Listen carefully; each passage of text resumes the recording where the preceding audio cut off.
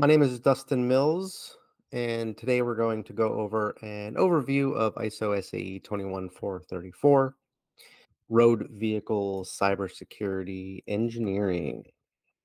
The overview video here has two goals. First, I want to talk about the video series. So this is the first of 11 videos, with 12 including this one.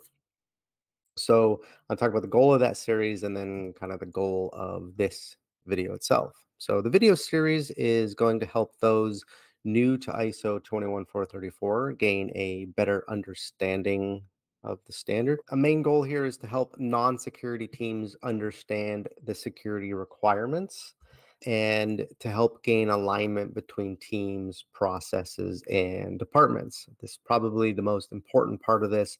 Secure engineering doesn't happen in a vacuum. There are many standards that came before ISO 21434 to which it is either dependent or mirrored from.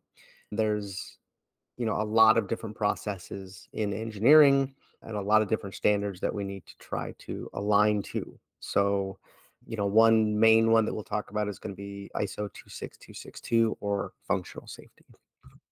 The video itself, I'm just going to talk a little bit about the structure and layout of ISO 21434 to help people read through it and kind of understand it. I will talk a little bit about the relation to other standards. Throughout everything, I want to present the idea that ISO 21434 is a bare minimum framework. It might seem like a lot, but it has not been around very long. It is going to adapt as the market adapts and matures. So it is still very early, and compared to functional safety, relatively easy and bare. Many other automotive companies and suppliers are already looking at how to start consolidating processes to make them simpler.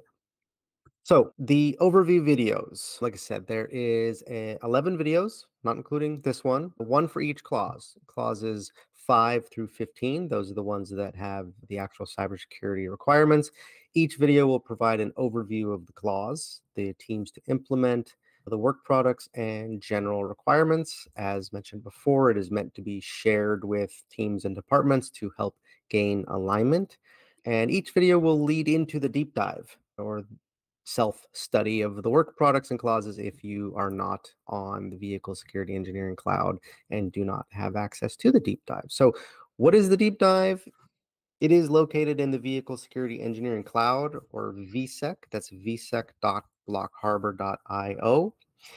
And in the deep dive, we will review each work product, giving a provision by provision breakdown. And that's going to include examples, tips, and other considerations. You do need to have a copy of the full ISO SAE 21434 standard. It is proprietary, so it's one of the reasons why the deep dive section is not, public or shareable. But yeah, another thing that you might want to have is going to be the Automotive Engineering Handbook. A really good book. It's by Dr. Ahmad Nasser. So look that up. It will help as we go into each of the sections and understand how to implement a CSMS or cybersecurity management system. All right, let's talk about the organization of ISO 21434. First, I want to talk about the prescribed cybersecurity activities. These are things that you must do to become certified or to show that you have a robust cybersecurity management system. These cybersecurity requirements are called provisions. There is 118, at least at the time of making this video. There are 3 different types. The majority of them are requirements. These are the things that shall be done. The other one is recommendations. These should also be done. And if you're not doing them, then you should have a good reason for not doing them. And then the other ones are permissions, which are things that may be done. There's only 4 of those, though. Proof that you were doing all of these provisions are typically shown through work products. There's 42 different work products. Work products could be documents, they could be process diagrams, they can be tools that you use to track various activities, they could be reports. But again, they serve as proof of performing the cybersecurity activities. Each work product is made from, at a minimum, the listed provisions. So provisions, again, map to specific work products. Block Harbor has work product templates for nearly every work product, but in many cases, whichever tools or systems you're already using to manage and track these activities will suffice as work products. You just have to ensure that whatever is defined as a work product contains the minimum activities prescribed. One thing to note, 15 of the provisions do not map to a specific work product. An example here is requirement 13-2, which says the cybersecurity incident response plan shall be implemented. Well, I mean, obviously, there is a cybersecurity incident response plan, and this is just saying you need to do it. Now that you know what provisions and work products are, let's see where to find them. So, clauses 1, 2, 3, and 4 are basic information. 1 is the scope of the document, 2 is normative references, the requirements outside of those mentioned. It only lists one other standard there right now. Clause 3 is terms and condition, and clause 4 is general considerations. Clause 5 through 15 is where you will find all the provisions and work product requirements. And then there's annexes at the end. The annexes have important summaries, examples, sample templates, guidelines, etc. Oftentimes, if you have questions or are confused, you can really just look through the annexes or do, keyword searching throughout the document and get a pretty good idea of what to do. Talk about terms really quick. Reading the terms, you'll see that they often reference other terms in the definitions. So if these are new to you, please spend some time reviewing these. An example is threat scenario. Okay, a threat scenario is the potential cause of compromise of cybersecurity properties of one or more assets in order to realize a damage scenario. So, within there are 3 different definitions that you need to know. I will say some of the key terms. So, item, which is term 3.1.25, it's referenced 8 times in other terms. So, you should really learn what the word item is, and that is going to be different than a component, which is also referenced a number of times. Items and components are different. An item can be a component or a number of components, but an item has functionality at the vehicle level, and a component is something that is just logically separable. Other terms is cybersecurity and risk, each of those referenced 4 times, and then damage scenario, attack path, and threat scenario, each referenced 3 times. Again, just focusing on those might help you with understanding all the other things that come up. You will see this diagram in the beginning of the standard itself, as well as referenced in our videos and really anywhere referencing the standard. It's just a visual guide to see how the clauses and subclauses are organized. There is a box around each clause. The clause title lets you know what activities will be discussed, and then boxes within the box are for each of the subclause. Okay, an example here is subclause 5.4.1 cybersecurity governance. Listed here is one of the requirements, requirement 5-1. The organization shall define a cybersecurity policy that includes, and it tells you what that policy must include. It also has some notes that will clarify and give additional information. So while the Road Vehicle Cybersecurity Engineering Standard, ISO 21434, is organized into clauses, and each clause speaks to a particular group of activities within the engineering process and product development lifecycle, it should be noted that the activities in each clause are not necessarily in order of how they're going to be done. They are just grouped by similar activities and work products. So clause 5 is going to go through the organizational cybersecurity management. You can see by the subclauses the types of things it's going to be talking about. This is the organizational level activities.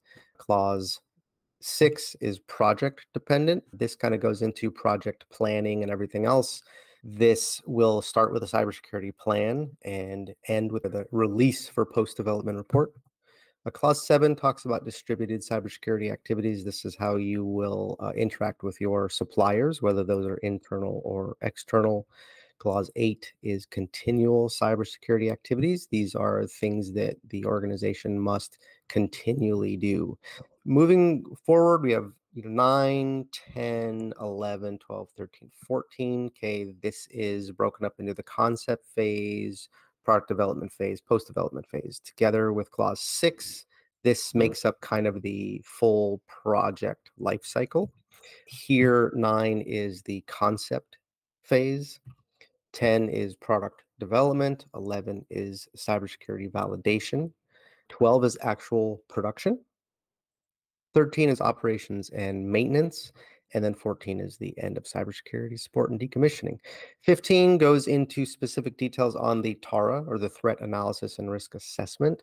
That is a work product that is actually created during the concept phase in phase 9. This chart of foundational standards, if you look up AVCDL overview video and just watch like the first 4 minutes of that, Charles Wilson goes over this in detail, and you can see actually through the AVCDL, which is a completely free open source framework for achieving CSMS and integrating it with all the other applicable standards here. But the main thing that I want to talk about here is quality management systems. You have to have a international standard level QMS in order to be certified for ISO 21434. Cybersecurity is really just another quality requirement. So without some kind of quality management system, it is, nearly impossible to have some level of consistency in cybersecurity. The life cycle, or the systems and software development life cycle, things here are not specifically mentioned as required in the standard, but they are implied through wording and other requirements. And then at the top, we have ISO 21434 and the newer one, 24089, which goes over the software updates.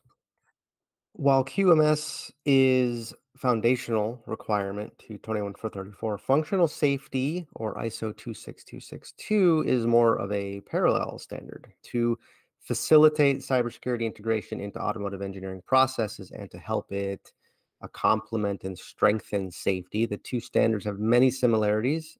Organizations should align processes and checkpoints as much as possible to avoid rework.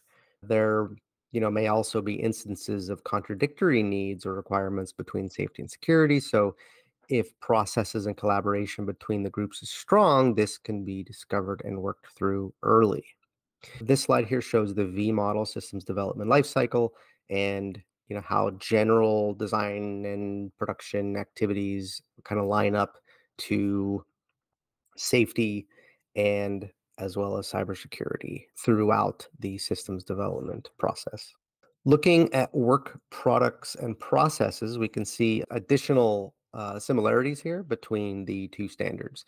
So there's a cybersecurity plan. There's also a safety plan, right? So the ones in bold on this slide are actual work products mentioned in the standard. So the cybersecurity interface agreement.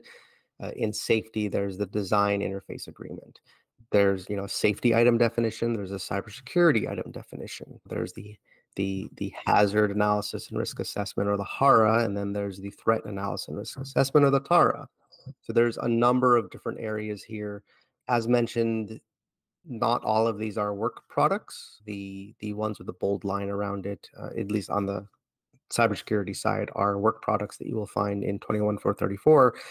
These other ones, however, are more an alignment of activities that you need to be aware of when looking at these two systems. That is it for the overview video.